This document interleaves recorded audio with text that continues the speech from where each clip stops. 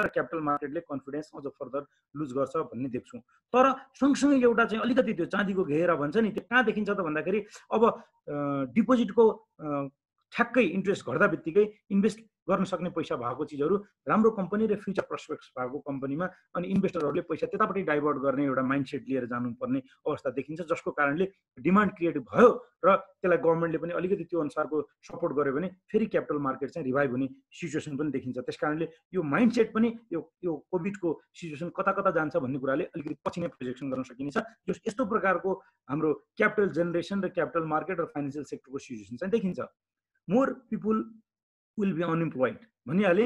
अब ब्याङ्किङ सेक्टरले पनि बढी जब क्रिएट गर्नेवाला छैन, भएको रिसोर्सहरूबाटै चलाउन कोसिस गर्छ र इन्फर्मल सेक्टरमा भएको जब धेरै लस भइसक्यो। अब टुरिज्म र यो इन्टरटेनमेन्ट सेक्टरमा मात्रै 10 लाखभन्दा बढी हाम्रो मजदुर श्रमिक या इम्प्लोइहरू काम गर्छ भन्ने थियो भने अब यिनीहरूले त जब लस गर्ने सम्भावना एकदमै धेरै छ, जसको कारणले गर्दाखेरि अनइम्प्लोइमेन्ट चाहिँ क्रिएट हुन्छ, जसको इम्प्याक्ट त्यो डिपोजिट क्रिएसन, रेभेन्यू जेनेरेसन र ब्याङ्किङमा पनि र कन्जम्सन र प्रोडक्सनमा पनि पर्छ। Bank will not create more जब, मैले अघि नै भनिसकेँ।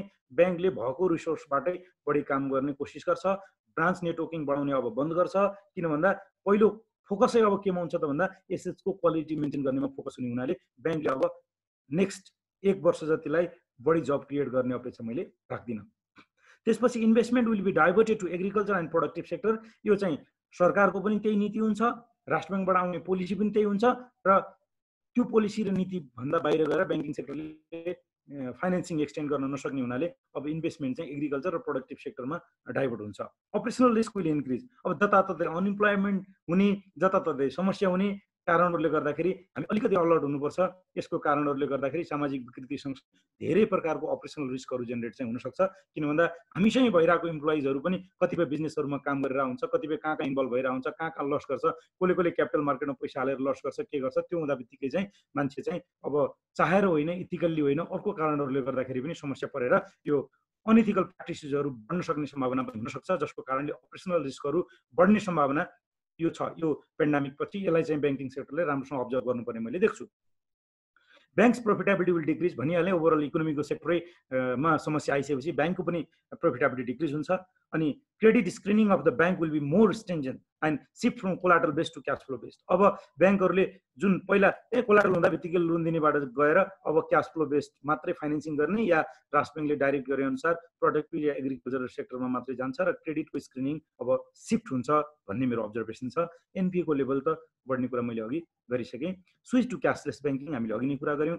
Time to consider organisational development and management system. अब यो बेलामा हामीले जे एक्सपिरियन्स गऱ्यौँ यसले चाहिँ अर्गनाइजेसनल डेभलपमेन्ट र म्यानेजमेन्ट सिस्टममा पनि धेरै ठुलो चेन्जेसहरू आउन सक्छ र जसमा काम पनि हुन्छ भन्ने मलाई लाग्छ।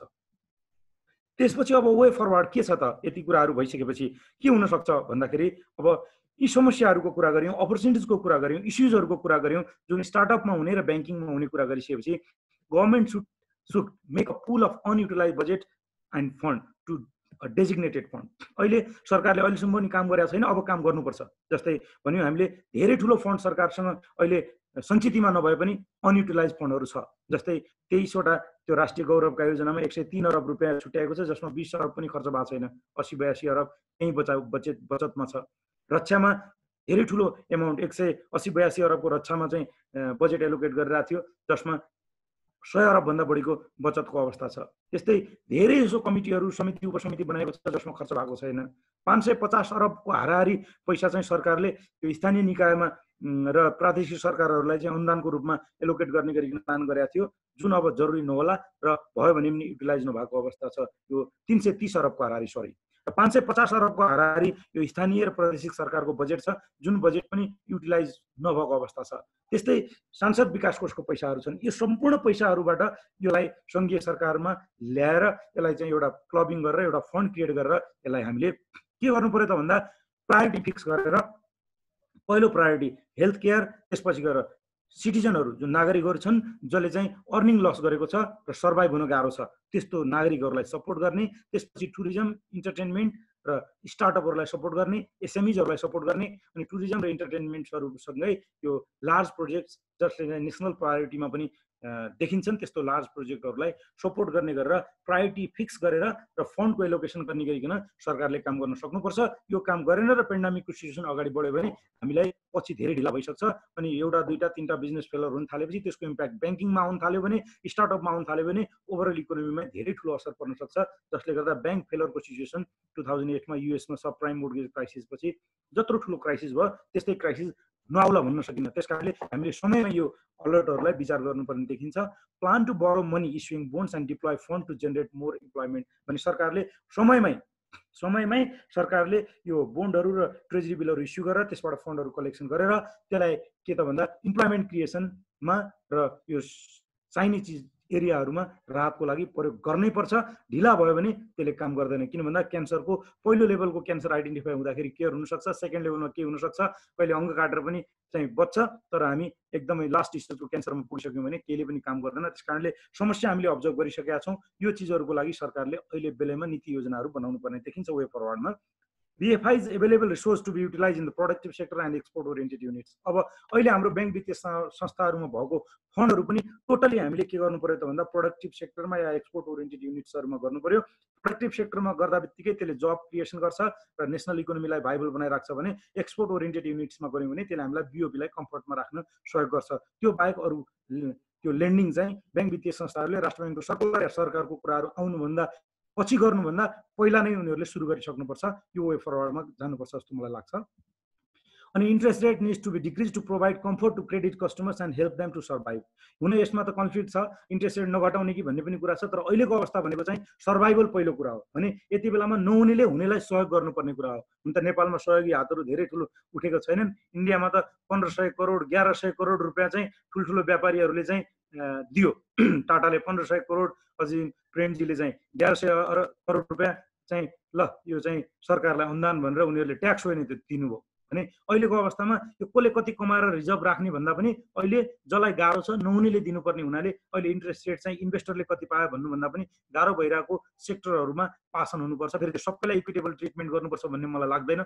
स्टार्टअपहरू, एसएमइजहरू र इन्टरटेनमेन्ट यो सेक्टरमा गइरहेको ठुलो प्रोजेक्टहरू चलाइरहेको टुरिज्म सेक्टरलाई चाहिँ अहिले सपोर्ट गर्नुको अरू विकल्प देखिँदैन। त्यसको लागि चाहिँ इन्ट्रेस्ट रेट अलिकति घटाएर पनि सपोर्ट चाहिँ त्यहाँ पासन गर्नुपर्छ भन्ने मलाई लाग्छ। Agriculture to be promoted with modern technology and better support भने हामी सबैले कृषिमा सम्भावना भन्यौँ, तर कृषिमा सम्भावना मुखले भने जस्तो सम्भावनाहरू छैन। किन छैन त भन्दाखेरि हामीले अहिले पनि देखेका छौँ दुध चाहिँ अलिकति बिक्री नभएर 25% पनि खपत नभएर दुध चाहिँ खोलामा बगाइरहेको समाचार हामीले देखेका छौँ भने पोल्ट्री फार्महरूले लिएर चल्लाहरू गाडेर बसेको हामीले देखेका छौँ भने किसानहरूले कति पटक देखेका छौँ हामीले टमाटर चाहिँ कुएर बसेको देखेका छौँ भने अब के त भन्दाखेरि हामीसँग भएको सानसानो कृषिको यो जुन क्षेत्रहरू छ यसलाई मोडर्नाइज गर्ने, त्यसपछि गएर त्यसको सपोर्ट सिस्टम त्यसलाई चाहिँ बिउ बिजनहरू र सपोर्ट गर्नेदेखि लिएर त्यसलाई प्रोडक्सनमा टेक्नोलोजीहरू युज गर्ने, त्यसपछि त्यसलाई अलिकति इम्प्रोभाइज गर्ने, रिसर्चहरू गर्ने, त्यसपछि त्यसलाई स्टोरेज गर्ने, डेलिभरी गर्नेदेखि लिएर मार्केट प्रोभाइड गर्ने कामसम्म चाहिँ राम्रो काम गर्न सक्यौँ भने एग्रिकल्चरले हामीलाई सपोर्ट गर्न सक्छ। Unemployment will increase because of migrant workers, अघि पनि भने। त्यही भएर हामीले अब यो सम्पूर्ण रिसोर्सेसहरूलाई कसरी युज गर्ने भनेर सरकारले केही योजनाहरू बनाउनुपर्छ। मोर डिजिटल प्लेटफर्म हामीले गर्नुपर्छ र हेल्थ केयर सिस्टमलाई इम्प्रुभ गर्नुपर्छ। यति चिजहरू गऱ्यौँ भने हाम्रो यो सम्पूर्ण चिजहरूमा केही चिजहरू राहत हुनसक्छ र हामीले टाइमली मेजर्सहरू लिन सक्यौँ भने क्षति नहुने होइन, क्षतिलाई कम गर्न सकिन्छ भन्ने मेरो चाहिँ केही ओपिनियनहरू रह्यो। र अब त्यसपछि गएर हामीले अब मोर स्टार्टअप अपर्च्युनिटिजमा पिपल रिसोर्स फाइनेन्सिङको कुरा हामीले गऱ्यौँ र अब यो नेपालको इकोनोमी अब यो मैले अघि पनि भनिहालेँ यो बिस्तारै सस्टेनेबिलिटी गरे इम्पोर्ट बेस्डबाट सस्टेनेबिलिटीमा जानुपर्छ। अननेसेसरी गभर्मेन्ट बजेट एलोकेसन्स र भेरियस कमिटीहरू स्क्रैप गरेर त्यसलाई चाहिँ रिक्वायर्ड एरियामा पठाउनुपर्छ। गभर्मेन्ट र बिएफआईको सपोर्ट मैले भनिहालेँ इन्डस्ट्रीमा बेटर रेटमा या लोअर रेटमा दिनुपर्छ। अहिले नाफै भन्नुभन्दा पनि सस्टेन गर्नलाई ब्याङ्क वित्तीय संस्थाले पनि काम गर्नुपर्छ। So Nepal will convert this pandemic situation to create baseline for better tomorrow भने अब अपेक्षा त के राखौँ भने यसबाट होप के छ त भन्दा यसबाट के आशा गर्छौँ हामी भन्दाखेरि यो फेरि भाषणमा मात्र कुरा गरेर हुँदैन। पटक पटक पहिला पनि गऱ्यौँ, भूकम्पपछि त हामीले पुरा सेल्फ सस्टेन हुन्छौँ भनेर पुरै कति लेख आए कति भाषण आए, तर त्यसपछि हामीले भूकम्प चाहिँ 1 वर्ष नपुग्दै बिर्स्यौँ। इन्डियाले लकडाउन गरिदियो हामीलाई होइन। त्यति बेलामा अब त हामी त इन्डियाबाट त तेलै नल्याएर चलाउँछौँ, हामी त सम्पूर्ण हाइड्रो पावरमा सस्टेन हुन्छौँ जस्तो कुरा गऱ्यौँ। तर त्यसपछिको विगतको 1.5, 2, 3 वर्ष पुगिसक्यो, हामी जस्ताको तस्तै छौँ। त्यस कारणले यो गफले, कुराले, प्लानले, योजनाले, मिठो मिठो कुराले मात्रै हुनेवाला छैन। तर अब अवस्था एकदमै नाजुक छ, हिजोको जस्तो छैन। हिजो हामीलाई भूकम्प हुँदाखेरि विदेशीले सहयोग गरेका थियो, अहिले त विदेशीहरू पनि आफै आपतमा छन्, सहयोग गर्ने अवस्था पनि छैन। हामीलाई we left with no choice rather than to survive at our one step. त्यस कारणले पनि अब यो पेन्डेमिक सिचुएसन पछि चाहिँ बेटर टुमारोको लागि बेस्ट लाइन क्रिएट हुन्छ भन्ने चाहिँ होप चाहिँ राख्नुपर्छ भन्दै मैले मेरो केही कुराहरू, मेरो अनुभवहरू, मेरो आफ्नो सिचुएसन थिङ्किङ्सहरू जे जस्तो लाग्यो मैले यहाँ सेयर गरेँ। र अब केही क्वेसन्सहरू छ भने सुरज सर अब त्यहाँबाट लिउँ र म त्यसमा डिस्कसन गर्न चाहेँ। Thank you very much. Thank you.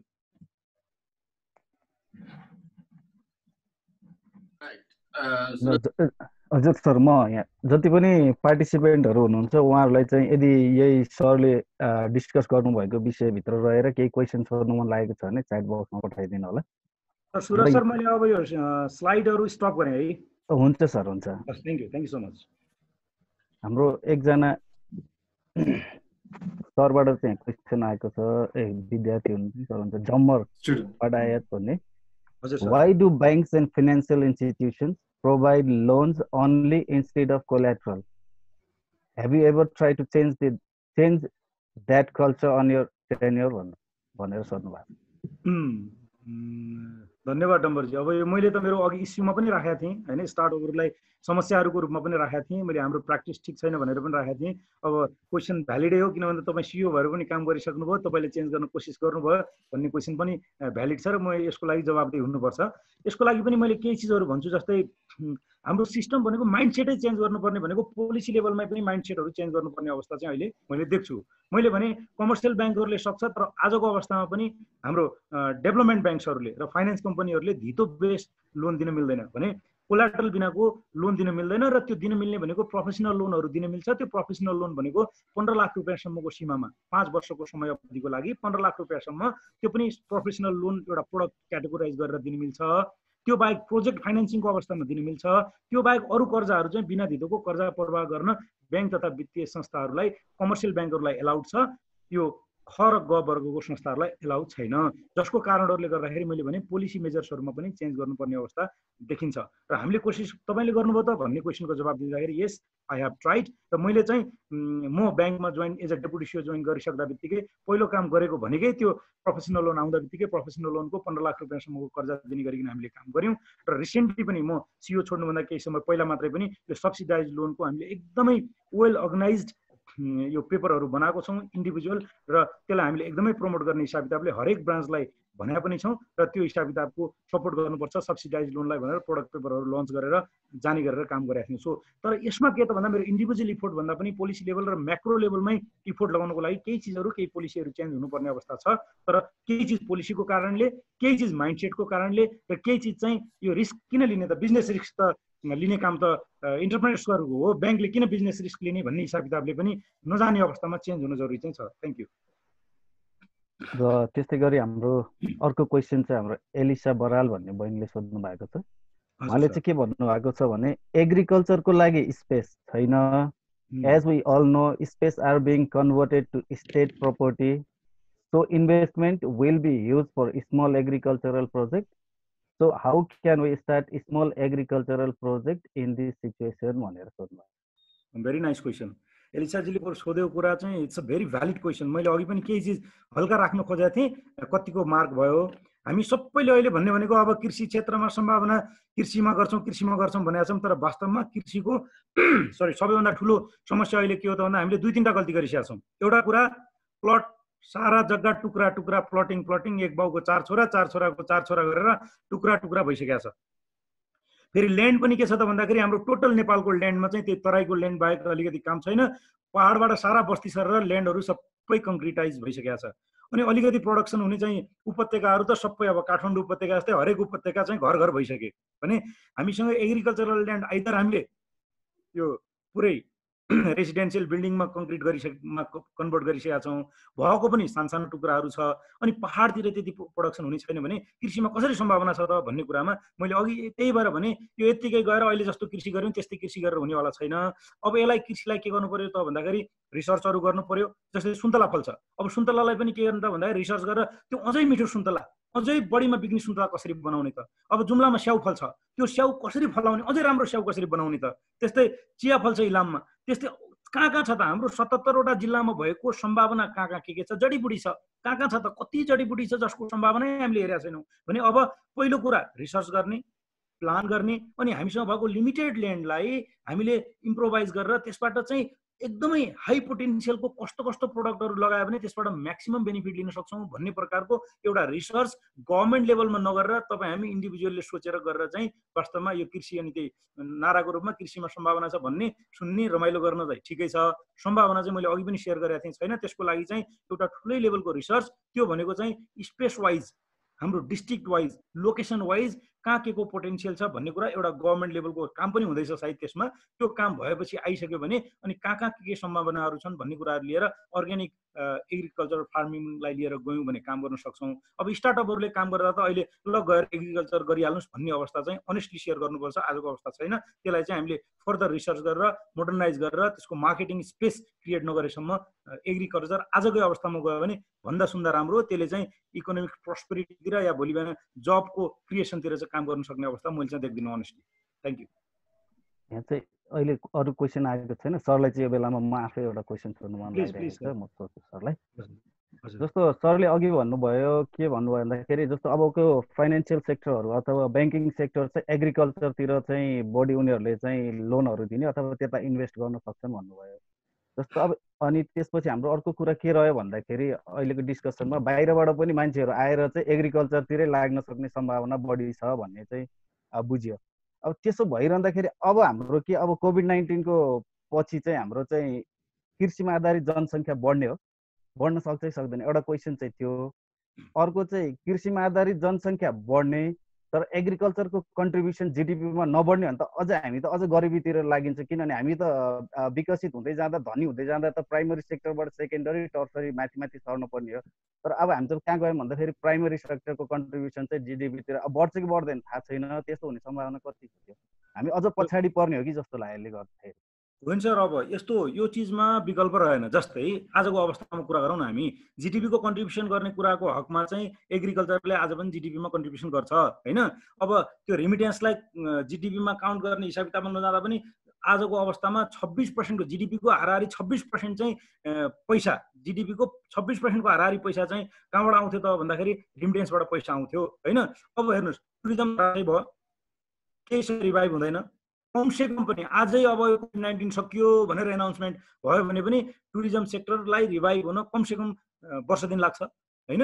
अब रिमिटेन्स पनि रिभाइभ हुन त्यत्तिकै समय लाग्छ, त्यही पनि कति अवस्था हुन्छ के हुन्छ थाहा छैन, अगाडि कति जाने हो थाहा छैन। त्यस कारणले अब त्यो फर्केर आएको जनसङ्ख्या कृषिमा लाग्नुको विकल्प छैन। त्यसले गर्दाखेरि गाउँमा बाँझो रहेको खेतहरू खन्ने होला, चलाउने होला, गर्ने होला, तर त्यसले कन्ट्रिब्युसन गर्छ त जिडिपीमा भन्ने कुरा गर्नुभयो भने त मैले अघि नै क्वेसनको जवाब दिइसकेँ सर। यो परम्परागत रूपको कृषि त्यही गाउँको बाँझो जमिनहरू खनेर अनि तराईमा चाहिँ केही जमिनमा चाहिँ खेतीकुलो लगाएर काम गरेर जिडिपीमा कन्ट्रिब्युसन अनि हाम्रो इकोनोमिक प्रोस्पेरिटीतिर जान्छौँ भन्ने कल्पना गऱ्यौँ भने त्यो चाहिँ सरले भने जस्तै यो चाहिँ उल्टो बाटो नै जाने हो। यसले जिडिपीको कन्ट्रिब्युसन अब अरूमा केहीमा कन्ट्रिब्युसन नगरेपछि एग्रिकल्चरको कन्ट्रिब्युसन त अटोमेटिकली बढी हुने भइहाल्यो होइन।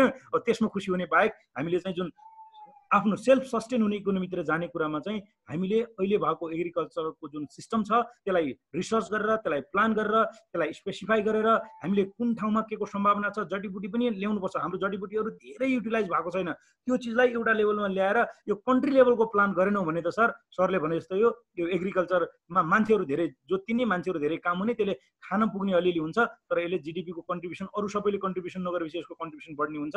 जस्तै अब क्लासमा अब कसैले नम्बर ल्याएन भने त 50 नम्बर ल्याउने पनि फर्स्ट हुन्छ नि त, त्यस्तै हुने अवस्था बाहेक अरू विकल्प छैन। त्यस कारणले यसमा चाहिँ गभर्मेन्टले सिरियसली प्लान गर्छ र गर्नुपर्छ। त्यो भइसकेपछि चाहिँ इकोनोमीमा एग्रिकल्चरको कन्ट्रिब्युसन बढ्छ भन्ने मेरो चाहिँ अपेक्षा छ सर। यहाँ अर्को क्वेसन पनि आएको छ, प्रवीणा शर्मा गौडेल भन्ने हाम्रो एकजना स्टुडेन्टले चाहिँ सोध्नु भएको छ, how the country can solve the challenge like financial problems if there is huge loss in finance भन्नुभएको छ।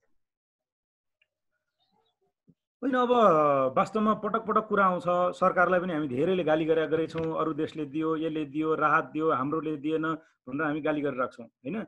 मैले बेला बेला भन्ने गरेको छु, हाम्रो देशमा मैले केही पैसाहरू छ भनेर अघि मैले भनेर पनि हाम्रो सरकारको अवस्था चाहिँ यो छैन कि भोलि बिहान ब्याङ्क वित्तीय संस्थाहरू डुब्यो भने उनीहरूलाई जस्तै 2008मा युएसमा जब सब प्राइम मोर्गेज क्राइसिस भयो त्यति बेलामा 140वटा जति ब्याङ्क वित्तीय संस्था 2 वर्षभित्र डुब्यो। 140वटा संस्था र धेरै ठुलो संस्थाहरू डुब्न थालेपछि सिटी ब्याङ्क जस्तो ब्याङ्कलाई पनि सरकारले कन्ट्रिब्युसन दियो, उनीहरूले राहत दिएर बचाएको अवस्था थियो, जुन आजको डेटमा नेपालमा हुन्छ भन्नुहुन्छ भने म अब्सोल्युटली भन्छु हुँदैन र नो भन्छु।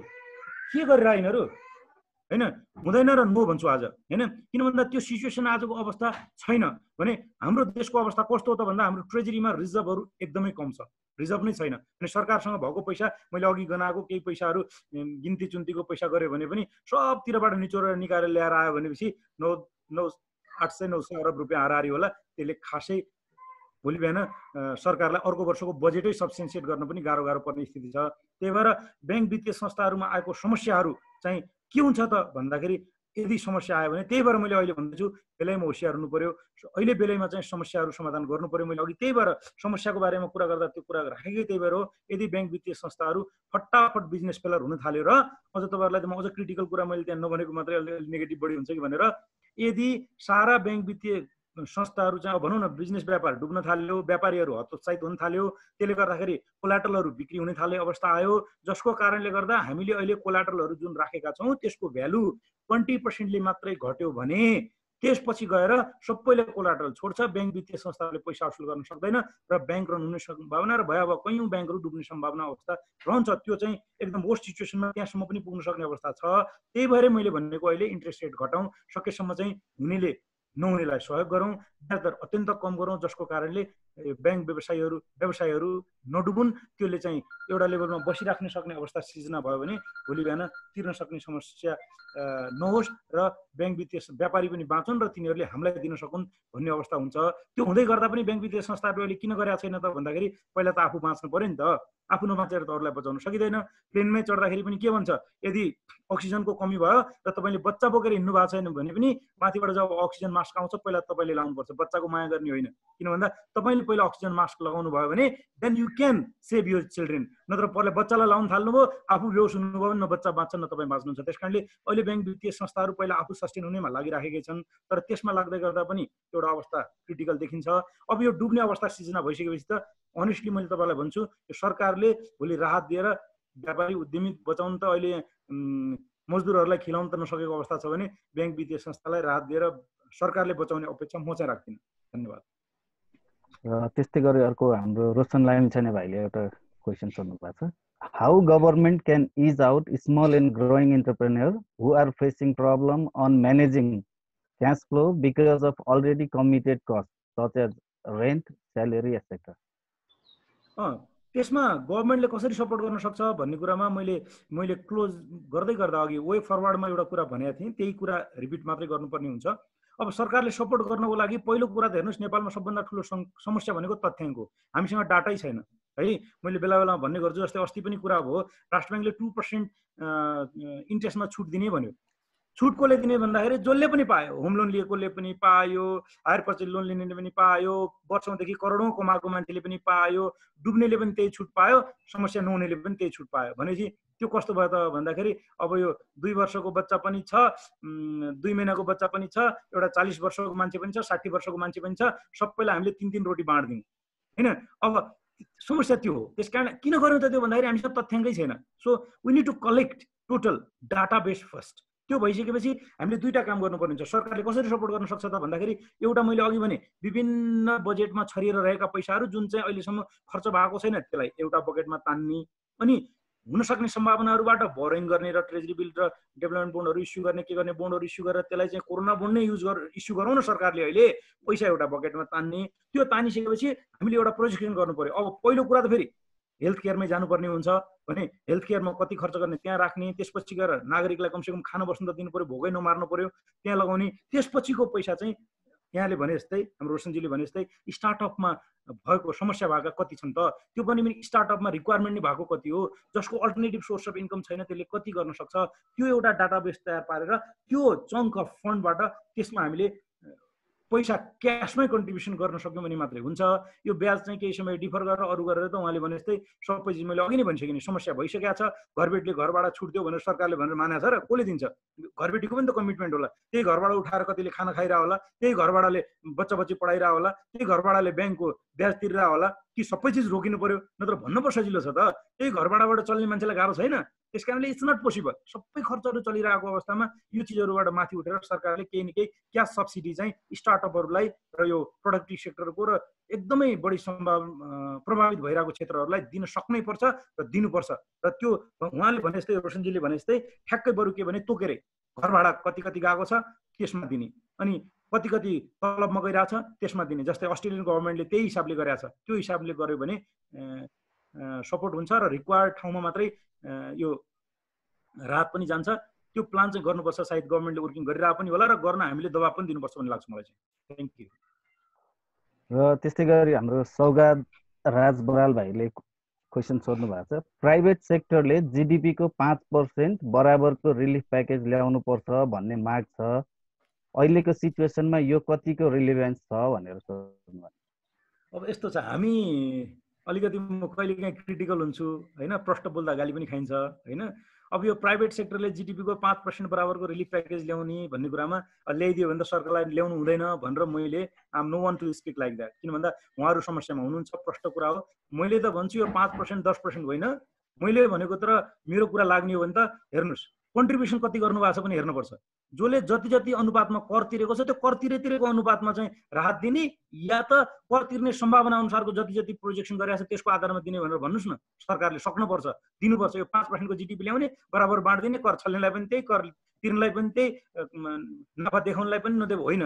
ट्रान्सपरेन्ट इन्डस्ट्रिजहरू अहिले बढी समस्यामा परिरहेका छन् भनेपछि राहत पनि त्यही अनुसार जानु पर्यो नि। कन्ट्रिब्युसन गर्दाखेरि चाहिँ पुरै देखिहाल्यौँ हाम्रो व्यापारी उद्यमीहरूको चाहिँ यही बेलामा पनि कतिवटा समाचार आयो, के न्युज आयो, तपाईँ हामीले देखिराखेका छौँ। अनि राहत माग्दाखेरि मात्रै यो जिडिपीको पर्सेन्टमा क्यालकुलेसन गरेर हुँदैन।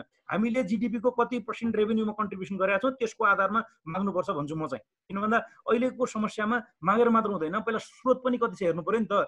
पहिलो कुरा स्रोत कति छ हेर्नु पर्यो, अनि रिक्वायरमेन्ट र प्रायोरिटी कहाँ आउनुपर्छ पनि हेर्नुपर्छ। त्यस कारणले हामीले माग्दाखेरि पनि अलिकति ऱ्यासनल भएरै मागिदिनुपर्छ, सो द्याट मागेको चिजको भ्यालिडिटी पनि हुन्छ भन्ने मलाई लाग्छ होइन। यसमा म अलिकति बढी क्रिटिकल भएँ होला, तर फ्याक्ट चाहिँ त्यही नै हो। त्यो बाहेकहरू मागेर पाउने अवस्था पनि छैन, सरकारले दिन पनि सक्दैन। माग्ने गाली गर्नलाई गरे हुन्छ, सरकारलाई गाली गरौँ, रेगुलेटरलाई गाली गरौँ, ब्याङ्करलाई गाली गरौँ, ब्याङ्करलाई लुटा भनौँ, चोर भनौँ, ठिकै छ, केही फरक पर्दैन। तर फ्याक्ट चाहिँ के हो त भन्दा हामीले जति कन्ट्रिब्युसन गरेका छौँ त्यसको आधारमा राहत माग्नुपर्छ। तपाईँले कन्ट्रिब्युसन गर्दाखेरि चाहिँ हात सबै लुकाउने अनि राहत माग्दाखेरि चाहिँ अगाडि बढ्ने हिसाब किताबले गयौँ भने भोलि पनि सहज हुँदैन। गभर्मेन्ट यति बेलामा स्ट्रिक्ट हुनैपर्छ र कन्ट्रिब्युसनको आधारमा राहत दिएर अगाडि गभर्मेन्ट बढ्नुपर्छ र कन्ट्रिब्युसनको पोसिबिलिटी पनि हेर्नुपर्छ। किन भन्दा स्टार्टअपहरूले त बिचरा कन्ट्रिब्युसन गरेका छैन, भर्खर होटल सुरु गरे मान्छेले त गरेकै छैन, त्यसलाई नदिने त होइन। त्यसलाई भोलि बिहानको प्रोस्पेक्टको आधारमा र इन्भेस्टमेन्टको आधारमा, एक नम्बरमा देखाएको खर्चको आधारमा र बाँकी वर्षौँदेखि जुन आम्दानी गरेर बसिरहेको कम्पनीहरू छ तिनीहरूलाई जति ट्याक्समा कन्ट्रिब्युसन गरेको छ त्यसको आधारमा दियौँ भने बल्ल त्यो चाहिँ ऱ्यासनल हुन्छ भन्ने लाग्छ मलाई चाहिँ। Thank you. र अर्को हाम्रो त्यस्तै गरी रिचा पोखरेल बहिनीले क्वेसन सोध्नु भएको छ, जब क्रिएसनको कस्तो कस्तो योजना हुन सक्छ भन्नुभएको छ, सायद कोभिड-19 पछि होला। मैले माथि पनि कुरा गरेँ। अब जब क्रिएसनको त हेर्नुहोस्, अब जब पहिला त रिस्टोरेसनको कुरा गरौँ हामी, creation is the secondary stage होइन।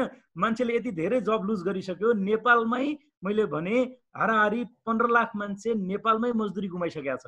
विदेशबाटै हाराहारी 15-20 लाख रुपियाँ 15-20 लाखको हाराहारीले रोजगारी गुमाइसकेका छ। त्यस कारणले पहिलो कुरा त अब यो गुमाएको रोजगारीलाई पहिला रिस्टोर गर्न फर्स्ट फेजमा जानु पर्यो होइन, त्यसपछि क्रिएसन सेकेन्ड स्टेजमा जान्छौँ। र फेरि मैले भने अब रोजगारी क्रिएसन गर्नको लागि जतिसुकै हामीले कुरा गऱ्यौँ भने पनि अब बिस्तारै यो कोभिड-19 सकिँदा बित्तिकै टुरिज्म सेक्टरलाई हामीले अलिकति राम्रो गरेर फोकस गर्नैपर्छ र एग्रिकल्चरलाई फोकस गर्नैपर्छ। एग्रिकल्चरलाई पनि अहिलेको हिसाबले हुँदैन, रिसर्च बेस्ड र प्लान्ट बेस्डको रिसर्च गरेर अगाडि गयौँ भने त्यसले दुइटै एउटा प्रोडक्सनमा पनि सपोर्ट गर्छ र जब क्रिएसनमा पनि सपोर्ट गर्छ भन्ने मलाई लाग्छ। Thank you. हामीलाई प्राप्त भएको क्वेसन चाहिँ यति नै छ अहिलेसम्म।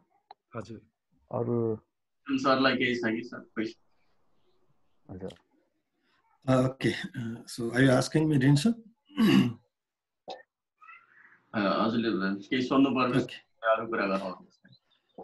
Okay, so मेरो धेरै क्वेरी त छैन, जस्ट सरले राख्नु भयो के कुराहरुमा थोरै I may be wanting to add up some things also.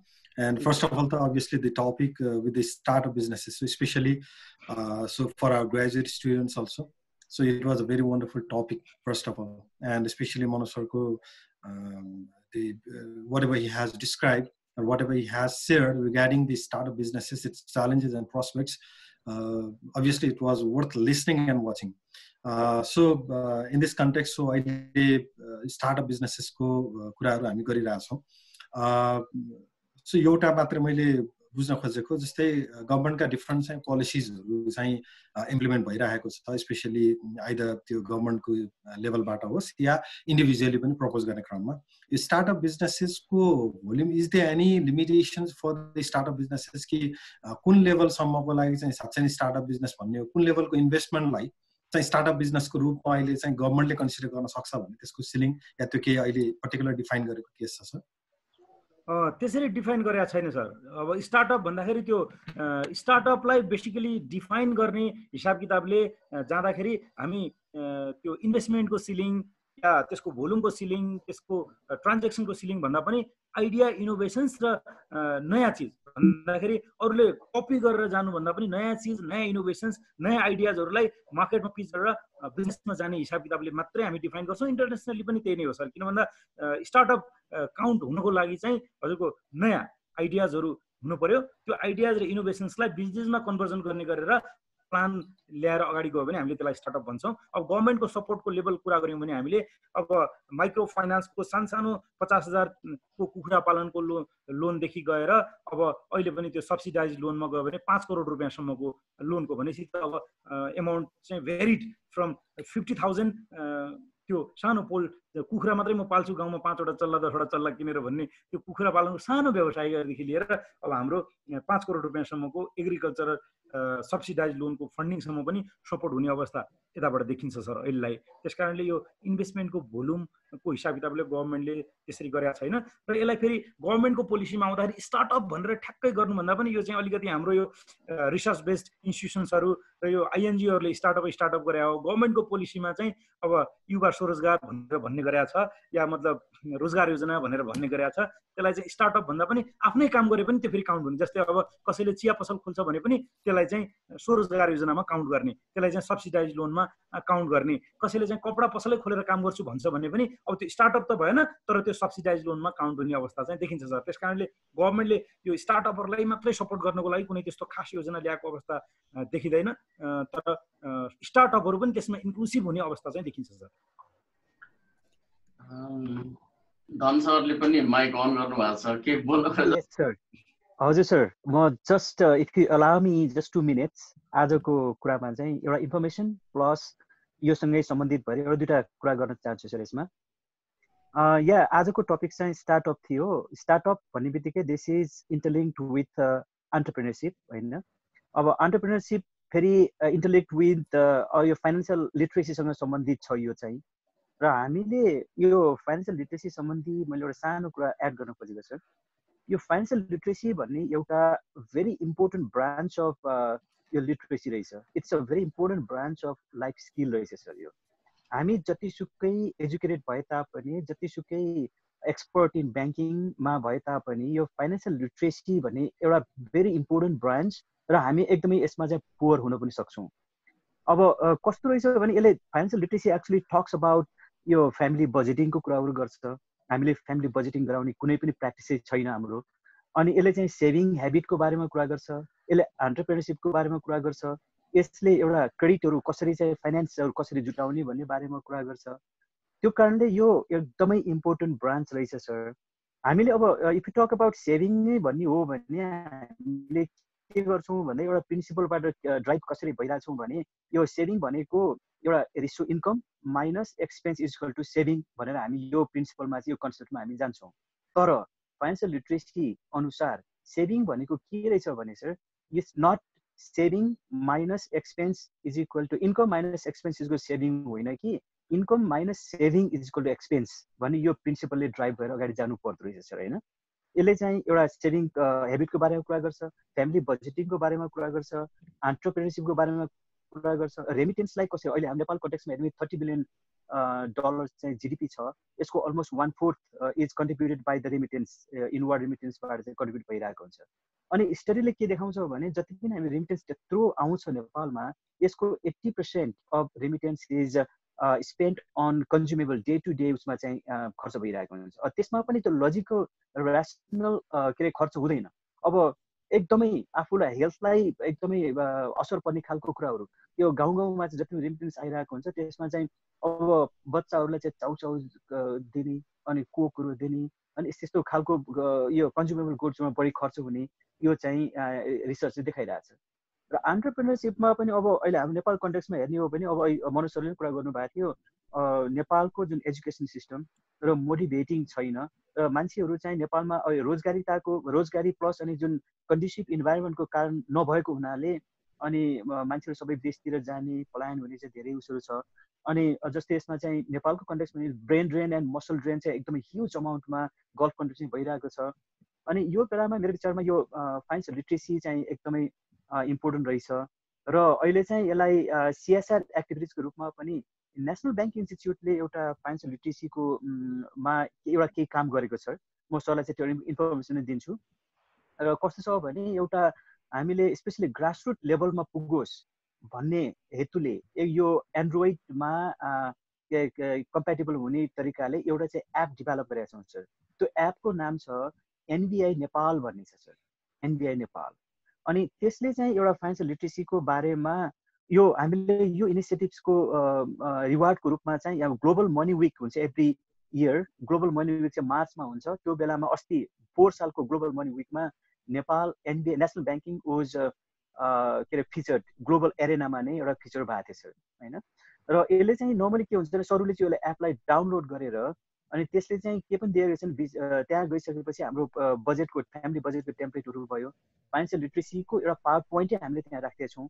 र कतिपय विदेशबाट फर्केर आउनेहरूको नेपालमा स्ट्रगल गरेर सक्सेस भएको कुरा सक्सेस स्टोरिजहरूलाई पनि त्यहाँ हामी राखेका छौँ। त्यो कारणले यो एकदमै राम्रो एउटा चाहिँ एप छ सर, सरलाई थाहा थिएन होला। अनि सबै स्टुडेन्ट्सहरू हु are participating here my request to download this app. अनि त्यसले चाहिँ एकदमै राम्रो एउटा फाइनेन्सियल लिट्रेसीको बारेमा इन्साइटहरू दिन्छ। सरलाई चाहिँ मैले यही नै भन्न चाहेँ sir. Thank you, sir. Before I say words of my gratefulness to Manoj sir and everybody with NBI including them, sir, I have some questions. Like, if we have time from Manoj sir, like some of the students were very curious. They sent me private message. They were saying that they would like to know how you developed your career to the level that you are today in banking industry. That they were like aspiring CEOs, maybe. Like some of these are very bright students, and they were very interested to know your story, because we did not tell this story yesterday. Also, we did a very brief one. And if you tell that in 5 minutes, and if they ask any further questions, we can have a few minutes on that. Could you please do that? Thank you, sir. I'll be happy to share my experience with students, because they are future prosperous Nepal. अब मैले चाहिँ मेरो क्यारियरकै कुरा सुरु गर्नु पर्दाखेरि अझ साँच्चै अझ मोटिभेटिङ अझ बढी नै हुन्छ होला, किन भन्दा मेरो फ्यामिली ब्याकग्राउन्ड या म जहाँबाट बिलोङ गर्छु र जुन पोजिसनसम्म मैले होल्ड यति छिटो गरेँ, अलिकति इन्सपायरिङ नै हुन्छ होला सायद स्टुडेन्ट्सहरूलाई। मेरो घर चाहिँ दैलेख, म एसएलसीसम्म चाहिँ विजय माध्यमिक विद्यालय दुल्लुमा पढियो, सरकारी स्कुल। तर त्यहाँ अब म तपाईँहरूलाई सेयर गर्छु, म 167 जना विद्यार्थीहरूमा फर्स्ट बोय थिएँ, तर एसएलसी पास हुँदा मेरो पर्सेन्टेज 51% मात्रै थियो। अहिले त 51 भनेर त केही पनि हुँदैन होइन। म त्यो पनि फेरि मेरो टप नै हो, स्कुलमा टप मार्क्स हो, बट द्याट वाज ओन्ली 51%।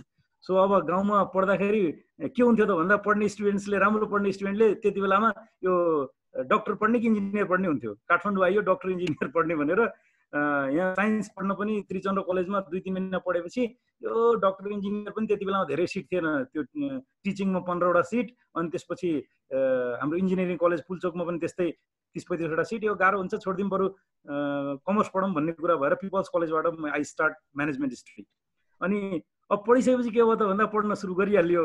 अनि पढ्दा पढ्दै ग्रेजुएसन पछि यो सिए भन्ने सुनियो, चार्टर्ड एकाउन्टेन्सी कोर्सको बारेमा। त्यति बेलामा नेपालमा सुरु पनि भएको थिएन, म 1998 मा सिए जोइन गर्न जाँदा सुरु भएको थिएन। अनि सिए पढ्दाखेरि पढ्न एकदम गाह्रो छ, तर पढिसकेपछि चाहिँ राम्रो हुन्छ भन्ने बाहेक अरू केही पनि थाहा थिएन। सो त्यो लक्ष्य साथ इन्डियातिर लाग्यो पढ्न चाहिँ। म तपाईँहरूलाई अब विद्यार्थी भाइ बहिनीहरूलाई हिजो प्रिन्सिपल सरसँग अलिकति कुरा भएको थियो मेरो, पढ्दाखेरि सिए गाह्रो छ कि छैन धेरैले सोध्छ होइन। अनि मैले भने गाह्रो पढ्न पनि गाह्रो हुन्छ होइन, पढ्न केही पनि गाह्रो हुँदैन, तपाईँले पढ्ने स्टाइलको कुरा हो। जस्तै मैले भने म 4 वर्षमा फेरि बिना कोचिङ ट्युसन केही पढेर सिए पास गरेर फर्केँ, काठमाडौँ फर्केँ। म फर्किसकेपछि सिए पढ्न जाँदा पनि मान्छेले भन्थे पास हुन्छ हुँदैन, गाह्रो छ, कसरी सकिन्छ भन्थे। अनि मलाई अनेस्टली तपाईँहरूलाई सेयर गर्छु, मोटिभेट गर्नको लागि मात्र होइन। पहिलो कुरा तपाईँको कन्फिडेन्स हो। तपाईँलाई लाग्छ नि कि पढ्न नसकेर के गर्न सकिन्छ त जस्तो लाग्नुभयो भने यु क्यान डु इट। हामी पहिल्यै कुरा के भन्छ भने अल्छी गरिहाल्छौँ के। अनि हामी के को लागि पढ्छौँ त भन्दा मैले अघि पनि भने स्टुडेन्ट्सहरूले पढ्ने भनेको एक्जाममा नम्बर ल्याउनलाई पढ्ने, नम्बर ल्याउनलाई पढायो कहिले आउँछ कहिले आउँदैन। अनि हामीले हरेक दिन पढ्दैनौँ, हामी एक्जामको बेलामा पढ्छौँ। अनि मैले चाहिँ अनेस्टली तपाईँहरूलाई सेयर गर्दाखेरि म हरेक दिन पढ्थेँ। पढ्ने बेलासम्म चाहिँ फेरि तपाईँहरूभन्दा धेरै नपढ्ने नै हो है। शङ्करदेवमा बिकम पढायो त्यति बेलासम्म त निमा फोटोकपीको गेस्ट पेपर पढ्यो, हाउ गर्यो, एक्जामको बेलामा गेस्ट पेपर पढ्यो, पास भयो। सिए पढ्दा चाहिँ आई स्टडी एभ्री डे।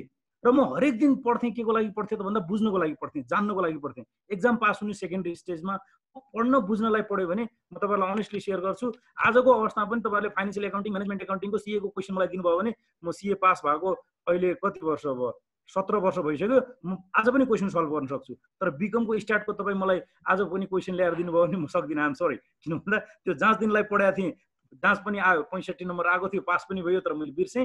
सिएको क्वेसनको म हरेक क्वेसन किन जवाब दिन सक्छु त भन्दा मैले त्यो पढेँ कसरी त भन्दा एकदम मेहनत गरेर सिक्नको लागि पढेँ। त्यस कारणले गाह्रो भएन मलाई, हरेक चिज सिक्नको लागि पढ्यौँ भने। अनि जाँचमा घुमाएर क्वेसन आउँदैन। अनि घुमाएर किन आउँछ त भन्दा जसरी पढाएको थियो सिधा आएन भने त घुमाएर भइहाल्यो। अनि त्यो भएर मैले सिए पनि सजिलै पास गरेँ। फर्केर आइसकेपछि राष्ट्र ब्याङ्कमा ओपनिङ थियो, वाणिज्य ब्याङ्क नेपालमा पनि, नेपाल ब्याङ्कमा पनि ओपनिङ थियो। त्यति बेलामा सिए पढेको मान्छेहरू एकदमै कम हुन्थ्यो। म आउँदाखेरि चाहिँ हजुरको 200 जना पनि थिएन नेपालमा सिए पढेको मान्छेहरू। अनि त्यो भावनाले सजिलै जागिर चाहिँ पाइहाल्यो। राष्ट्र ब्याङ्कमा इन्टरभ्यू दिन गएँ, 1 नम्बरमा नाम पनि निकालिहाल्यो। अनि जागिर खायो मैले 4.5-5 वर्ष। अनि त्यहाँ जागिर गर्दै गर्दा अनेस्टली तपाईँहरूलाई सेयर गर्छु, अब कस्तो लाग्यो भन्दा अलिकति गभर्मेन्ट कल्चर, अनि त्यो 4-5 वर्ष पुरेर प्रमोसन हुने, रिटर्न एक्जाम लिएर गर्ने भनेपछि अलिकति त्यो आफूलाई फिट नभए जस्तो लाग्यो अनेस्टली भन्दाखेरि। अनि काम गर्ने बरु छिटो क्यारियर ग्रोथ लिने, छिटै बरु रिटायरमेन्ट लिने, यो जिन्दगीभरि जागिर गरेर राख्नुपर्छ भन्ने कुरामा राष्ट्र ब्याङ्क छोड्दा मैले धेरैको गाली पनि खाएँ। बुवाले त धेरै गाली गर्नुभयो होइन, बट आई जस्ट सिफ्ट। अनि म आफ्नै भोलि केही काम गरौँला नि भनेर म ग्लोबल आइएम ब्याङ्क जोइन गरेँ। त्यति बेलामा as head of finance join गरेको। अनि त्यहाँ पनि 7.5-8 वर्ष काम गर्दाखेरि as a सिएफओ, chief operating officer भएर काम गरियो। अनि त्यो भइसकेपछि चाहिँ केही समय मैले डाइरेक्टर र म्यानेजिङ डाइरेक्टर भएर ग्लोबल आइएमई क्यापिटलमा पनि काम गरेँ। अनि अनेस्टली म तपाईँहरूलाई सेयर गर्छु, मैले जागिरको अहिलेसम्म पनि 3टा सिद्धान्त छ मेरो। एउटा कुरा, जुन जागिर गरिराखेको छु त्यो जागिरले मलाई पनि भ्यालुएट गरिरहेको छ र मैले पनि त्यसलाई गरिरहेको छु कि छैन भनेर सोध्छु। नम्बर 2, अनि मलाई लाग्छ कि यसले जागिरले मलाई सन्तुष्टि दिइराखेको छ कि छैन, र जागिर जहाँ गर्छु त्यो इन्स्टिट्युसनलाई पनि मैले मेरो कन्ट्रिब्युसन बढिदिन सकिरहेको छु कि छैन सोध्छु। अनि तेस्रो क्वेसन हो, जागिर सोचेर मन भारी हुन्छ कि जिउ हल्का हुन्छ, अफिस सम्झेर जिउ जाउँ जाउँ लाग्छ कि छोडिदिउँ लाग्छ सोध्छु। त्यो 3टा क्वेसनको जुन दिन नेगेटिभ एन्सर आयो, I just left the institution honestly. किन भन्दा जागिर खाएर तलब आउँछ भनेर आफूलाई पनि बेमानी, संस्थालाई पनि बेमानी गर्नुहुन्न भन्ने मलाई विश्वास छ र त्यसमा म अडिग छु र अहिलेसम्म त्यही नै हो। त्यो हिसाब किताबले काम गर्दै गएपछि पहिलो कुरा भनेको मेहनत, इमान्दारिता, लगन। र तपाईँले के भने जब तपाईँले अरूलाई ठग्न खोज्नुहुन्न तपाईँलाई क्यारियरले पनि ठग्दैन, भाग्यले पनि ठग्दैन। र आजसम्म आउँदै गर्दाखेरि अनेस्टली अब म दैलेखको मान्छे, मेरो त ब्याङ्किङ सेक्टरमा त्यत्रो ज्याक लाउने भन्ने सुन्ने कोही मान्छेहरू पनि थिएन। मैले फोटोकपी टेस्ट गराउँदाखेरि त एउटा बोर्ड खोज्दै हाम्रो रमेश दाहाल भन्ने सर हुनुहुन्थ्यो उपनिर्देशक त्यति बेलामा, मैले चाहिँ सर मेरो ओरिजिनल मार्कसिट सर्टिफिकेट यो भनेर जागिर खान गएको र कुनै दिन कन्फिडेन्स कम चाहिँ लागेन। त्यो कारण के हो त भन्दाखेरि बेसलाइन स्ट्रङ भयो भने तपाईँ झुक्नु पनि पर्दैन र एउटा इथिकल भ्यालुजमा बसिराख्नु भयो भने क्यारियरले आफै पेस लिएर जान्छ। डराउनु पर्दैन, डराउनु भने चाहिँ बदमासी गर्नुपर्छ। त्यो बाहेक आफूमा तपाईँमा कन्फिडेन्स छ भनेपछि there will be so many opportunities on the way. र डरायो भने मान्छे कमजोर हुन्छ, हिक्मत हार्यो भने चाहिँ कमजोर हुन्छ नडराएर कन्टिन्युअसली आफ्नो एउटा इथिक्स एउटा भ्यालुज र नर्म्समा लागेर डेडिकेटेड भएर अगाडि गयो भने केही पनि फरक पर्दैन मैले 40 वर्षको उमेरमा भन्नुहोस् न ब्याङ्कको सिओ को पोजिसन चाहिँ त्यो पनि कोही काहीँ ज्याक लगाएर केही गरेर मेरो चाहिँ इन्भेस्टर कोही चाहिँ मामा काका भएर होइन मेरो आफ्नो क्यापेसिटीमा दैलेखबाट आएर त्यो प्राप्त गर्नु भने चाहिँ म आफैलाई पनि यसो फर्केर हेर्दाखेरि ठिकै गरे हो जस्तो लाग्छ आजको अवस्थामा पनि मेरो स्टाटस त्यही हो त्यस कारणले म यहाँ मेरो भाइ बहिनीहरूलाई पनि के चाहिँ भन्न सक्छु त भन्दा तपाईँहरू पहिलो कुरा तपाईँहरू आफूप्रति इमानदार हुनुहोस् पढ्न पनि तपाईँले यो हामी के गर्दा बाबाको लागि पढ्दैछौँ गाली खान्छौँ भनेर कलेजको लागि पढ्दैछौँ टिचरको लागि पढ्दैछौँ होइन तपाईँको लागि पढ्नुहोस् अनि पढ्न जाँदाखेरि सिक्नलाई गइदिनुहोस् तपाईँ जाँचमा नम्बर आउँछ कि आउँदैन होइन कि तपाईँ सिक्नलाई पढिदिनुहोस् र अर्को कुरा भोलि बिहान कन्फिडेन्स र ड्रिम हो तपाईँले कन्फिडेन्स र ड्रिम लिएर जानुभयो भने मलाई लाग्दैन कि तपाईँले फोकस्ड भएर सोचेको चिज चाहिँ प्राप्त नहुने मलाई आजको अवस्थासम्म आइलाग्दाखेरि केही पनि लाग्दैन र सो मेरो अलिकति ब्याकग्राउन्ड प्लस मेरो सोच र केले सफलता प्राप्त गर्यो मैले भन्ने मलाई जे लाग्छ त्यो चिज चाहिँ सेयर गरेँ sir thank you Thank you, sir. Let's see if anybody has any questions. We can take that one. Otherwise, I'm just waiting if anybody writes. Otherwise, from my behalf, like as academic dean at La Grande, I would like to thank you for your time and effort and awesome presentations, and then also real practice-based understanding. And I would like to thank Dan sir for giving this platform to us, because it was through you that we actually got this opportunity. And by the way, we have this practice like in La Grande that we normally sign memorandum of understanding, MOU, and at some point when COVID-19 will be over, and we would like to invite, with the permission of the principal sir, I haven't discussed this with principal sir yet, but we would like to invite you to come to La Grande and formalize it as an MOU, so that we'll have logo sharing and brand sharing and everything we can do together. So that is my proposal at the end. And for closing remarks, I would like to request principal sir and then close the session. Thank you, Dean sir. So before that, if there's anything Don sir has to say, finally concluding. No, not exactly, sir. Not exactly. Okay. You may go ahead. Okay. I'm so thankful for this opportunity to do. And also, I hope the sessions went very well and the students enjoyed. And what is more important now is whatever skill sets or whatever knowledge we gained from these sessions, the important thing is the utilization, where we implement them. So that's very important. But I hope, I think this will be very useful for all the participants. Thank you, sir. Thank you, sir. We look forward to such association with Le Grande in the days ahead. Thank you, sir. Thank you. Okay, thank you, Dan sir, also. And so finally, we are just coming to the end. But just before going to the end, I'm just thanking. So I would just like to just mention a few things regarding the 2 days topic that Manoj sir actually delivered. So obviously, we were talking about the startup businesses. So थोरै मैले add up मात्रै गर्न चाहेको. So employment का कुराहरू या financing का कुराहरू, then after हाम्रो चाहिँ skill based को कुराहरू, so धेरै issues हरू obviously Manoj सरले कुरा राख्नु भयो. So एउटा startup कै कुरा भएको हुनाले र as a student हरुको लागि पनि, or those whoever are just willing to go with the startup businesses, so new businesses को कुरा गर्न खोज्नु भएको छ भने, so obviously अहिलेको trend मा so this COVID-19, though it has been a pandemic, so obviously it is also going to create some opportunities. So यसले opportunity पनि ल्याउँदैछ. Obviously अहिलेको केही समयको लागि त obviously that will threaten us. So हाम्रो employment का कुराहरू, हाम्रो financial status को कुराहरू, हाम्रो economic growth को कुरामा त ठुलो hamper त हुँदैछ. तर केही समय पश्चात I think यही periodले so it is going to motivate us also to work on different things.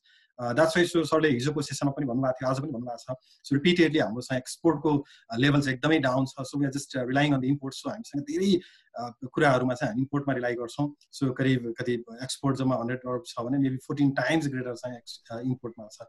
So यो स्ट्याटसलाई हेर्दाखेरि हामीले हाम्रो इकोनोमिक ग्रोथ र अहिलेको करेन्ट सिचुएसनमा हामीले के देख्यौँ भने so we have to be self sustain. So हामी आफ्नै नेसनभित्र कतिको क्यापेबल छौँ भन्ने अहिलेको यो इस्युले यो पेन्डेमिकले गर्दाखेरि अहिले समग्र हामी नेपाल जस्तो कन्ट्री जो अन्डर डेभलप अथवा डेभलपिङ कन्ट्रीमा छौँ so how we can leave within our self so हामी अहिले भन्यो भने इम्पोर्टमा अब डिपेन्डेन्सी छोडेर एक्सपोर्टमा जाउँ अथवा एक्सपोर्ट इम्पोर्टको छोडेर हामी भित्र नेसनभित्र कसरी सस्टेन हुन सक्छौँ भन्ने कुरामा आई थिङ्क यो जुन इन्डस्ट्रियलाइजेसनको अब स्टेजलाई हेर्दाखेरि हामी मेजोरिटी पपुलेसन चाहिँ एग्रिकल्चरमा छ भन्दा पनि त्यसको कन्ट्रिब्युसन चाहिँ अझै पनि एकदमै लेस छ र हाम्रो चाहिँ इन्डस्ट्रीमा इन्भेस्टमेन्ट एकदमै कम छ मोर एन्ड मोर इन्भेस्टमेन्ट चाहिँ हाम्रो सर्भिस सेक्टरमा मात्रै छ यसको मतलब प्रोडक्टिभिटी र क्रिएटिभिटी नयाँ प्रोडक्ट्सको कुराहरू एकदम कम भइरहेको अवस्थामा so what I just want to deliver message to all so हामी एकदमै एउटा बिग जोनरमा चाहिँ कुरा गरिरहेका छौँ सो नेपालको कन्टेक्स्टमा अहिलेको कन्टेक्स्टमा हामीले स्टार्टअपको कुरा गरिरहँदाखेरि मैले हिजो मात्र एउटा न्युज सुन्दै थिएँ I think one of the golf countries कुनै कन्ट्रीको आई थिङ्क 25-30 हजारजना हाम्रो नेपाली युथको चाहिँ अनइम्प्लोइमेन्ट भइसकेको र अहिले यदि नेपाल गभर्मेन्टले उनीहरूलाई आफ्नो ल्याउने इन्भाइरोमेन्ट बनाउँछ भने ठिक छ होइन भने त्यहीँको गभर्मेन्टले अहिले इमिडिएटली नै सायद डिपोर्ट गर्दैछ केही नेपालीहरूलाई it means that will be the scenario for the other days also so अरू कन्ट्रीले पनि त्यो गर्ने अवस्था छ भने अब नेपालभित्रै आएर गर्नुपर्ने के भन्ने कुरालाई चाहिँ सो सबैले याद गर्नुपर्ने कुरा अब अहिले हाम्रो लागि सबैले भन्दाखेरि एक्सपोर्टको कुरा गर्छौँ भने पनि I think latest technology advance टेक्नोलोजीमा नेपालको so that's not the genre I think so but still saying that I do not undermine the values of all the software companies in Nepal अहिले नेपालको कन्टेक्स्टमा जति पनि सफ्टवेयर कम्पनीजहरूले अभियसली इन्टरनेसनल मार्केटको काम गर्नुभएको छ but still that is outsourcing नयाँ product र एकदमै क्रिएटिभ प्रोडक्ट ओल्ड मार्केटमा गएर नेपालको ब्रान्ड बनेर गएको अवस्था छैन भने so obviously we rely on our tourism we rely on our agriculture in that perspective also so agriculture भनिरहँदाखेरि पनि सो सोच्नुपर्ने स्टार्टअपको लागि मैले के भन्छु भने so we have different sector of education so कोही म्यानेजमेन्ट ब्याकग्राउन्ड होला कोही आइटीको होला कोही चाहिँ हेल्थ साइन्स होला या डिफ्रेन्ट सेक्टर हुनसक्छ that's why so startup is all about being innovative and startup is all about creative I think so So, एउटा slogan नै छ. So, it's not about doing the different things. I think it's all about doing things differently. That's why you innovation र creation को concept बाट startup मा जानुपर्छ र हरेक एउटा क्यान्डिडेटले हरेक एउटा चाहिँ individually how I can connect with that sector. Agriculture भनेको मतलब I don't need to just go भनौँ न खेतमै गएर काम गर्नुपर्छ भन्ने होइन. As a technology कसरी चाहिँ म कनेक्ट गर्न सक्छु. As a health science students हो भने how I can relate with that particular चाहिँ प्रोडक्ट कसरी चाहिँ रिसर्च गर्न सक्छु. म्यानेजमेन्ट हाउ मार्केटिङ गर्न सक्छु भनेपछि एउटै प्रोडक्टमा पनि हामीले डिफ्रेन्ट तरिकाले कसरी सोच्न सक्छौँ. सो कसरी रिलेट गर्ने भन्ने कुराले इनोभेसन क्रिएसन गर्छ. टुरिज्मको अहिलेको जुन अवस्था छ अभियसली हामीले अब अघि सरले पनि थोरै भन्नुभयो दिस इयर इट वाज एउटा ब्रान्डिङको चाहिँ टाइम थियो. भिजिट नेपालको चाहिँ कन्सेप्टमा थियो. अब आई थिङ्क इन्टरनेसनल टुरिज्म त हाम्रो अब केही समय केही वर्षको लागि फेरि डाउन हुँदैछ आफ्टर 2015 को अर्थक्वेक पछाडि भनेपछि local टुरिज्ममा how we can think differently again. अब हाम्रो रिलायबिलिटी यदि टुरिज्म सेक्टर हो भने इन्टरनल डोमेस्टिक टुरिज्ममा कसरी प्रमोट गर्न सक्छौँ भन्ने सोच्नुपर्छ जस्तो लाग्छ. That's why saying that so finally startup business it's all about creativeness and all about innovation. So I think so. So that I have understood.